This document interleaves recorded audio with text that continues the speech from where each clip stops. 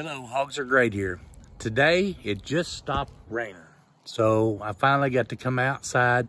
I built this project earlier today while it was raining outside, but we're gonna build a black larva compost bin. It was a very simple build. I knew it would be. I just wanted to show you the completed project since I do not have the capabilities to video edit very well. So I'm still working it. But what you're gonna need is PVC pipe. You're gonna need 1.25 inch is what I used, and I can show you what we did. This was an old bin that we used from our house when we moved into our new house. We had things stored in it. It was bent up on the side, so I'm using it. I don't feel like it's needed to go buy another one, but here's how it's built. And I've already put some compost stuff in there. You take the 1.25 inch pipe, you cut grooves in it for the black larva to come up through. You make the end kind of pointed, and you make them two little ramps that comes up.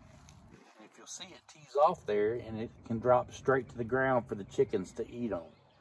Now, one of the things I wanted to tell you is that in addition to having a place for the flies to come in, they're going to put their larva inside this corrugated material here, and then once the larva matures somewhat, it will fall into the compost and into the food scraps, and it'll start eating it and turning it up, and it makes a great compost. But the beneficial factor and the reason why I built this box to begin with is the fact that right there is my chicken coops.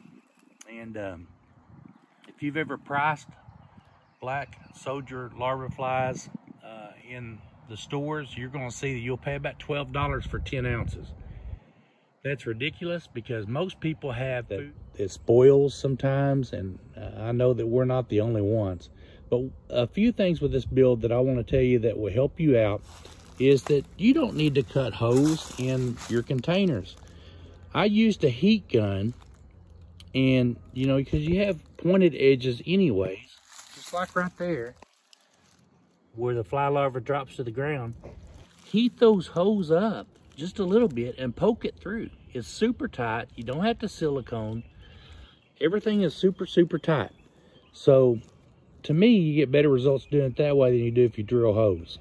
So like I said, this is all for my chickens, and I'm doing this just for them, and also a place to put our scraps and make compost as we go. This was a fun project. I've enjoyed it, but it's time to feed my chickens what they love. This Hogs Are Great. Like and subscribe, and enjoy this build. Try it yourself.